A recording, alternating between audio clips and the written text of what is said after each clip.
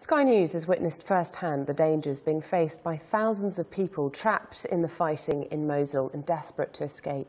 Nearly 25,000 civilians have fled the Iraqi city in the last 10 days, and many have told Sky News they're being deliberately targeted by IS as they leave. Well, Sky correspondent John Sparks travelled to the neighbourhood of Al-Bakr in East Mosul, where Iraqi special forces are clearing the area of IS fighters. A warning: his report contains images of civilians being treated for their injuries.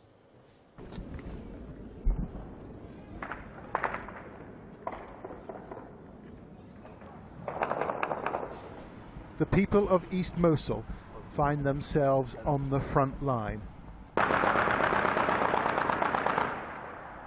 Their neighborhoods are bullet-strewn and barricaded, with snipers on the rooftops and bodies on the ground. There's no food here, no water or power, although the odd soldier hands over supplies.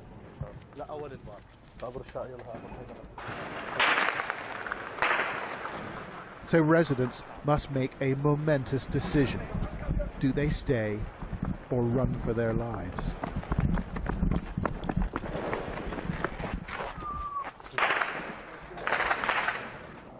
Are you going to leave?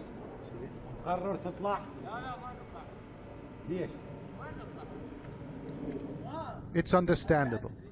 ISIS is firing at them, and the Iraqi army fears some civilians may be suicide bombers.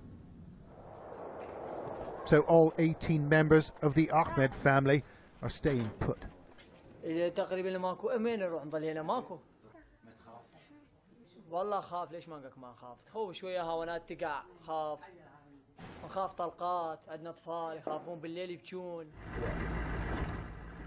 a place where fear's the only constant, tens of thousands have decided to go.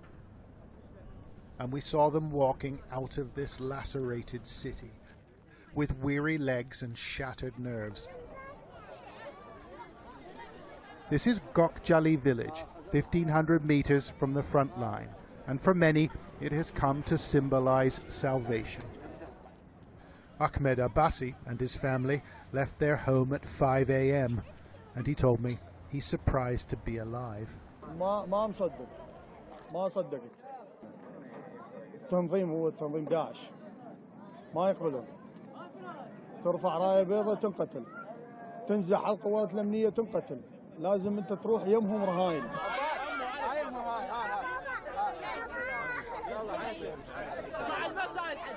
The Abbasis and others have made their escape, but no one knows when they'll return.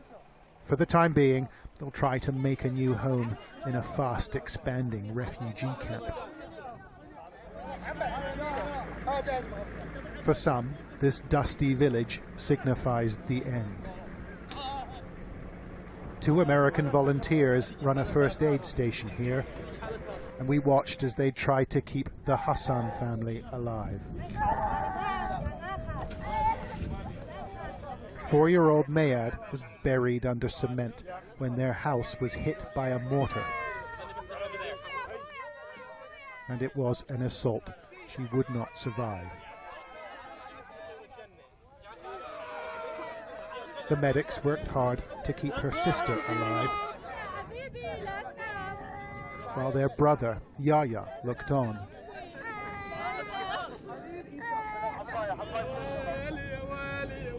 Mayad's mother and father were overwhelmed.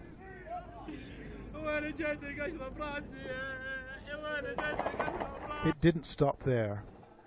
The next patient was an 11-year-old girl called Abir Jazan Ahmed. She was shot through the right lung as she tried to escape. And there was nothing these first aiders could do to help. She was wrapped up in a blanket, and her father took her to the side. Where he and Abir's brother began to grieve. Before they reach the camps, the men are screened. Iraqi intelligence officers here looking for members of IS. The threat from within.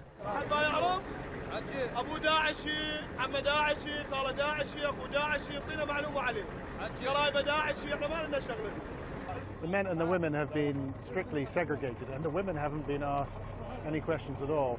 The men subjected to a pretty basic, a pretty perfunctory interrogation process. The names will get checked against a computer as well. So far, that's it. Eventually, Ahmed Abbasi and his family made it to the camp, although they had to walk 2 kilometers to find themselves a tent. Many more people are expected. In fact, this place has doubled in size over the past 2 weeks. But the fact they made it is something of a success.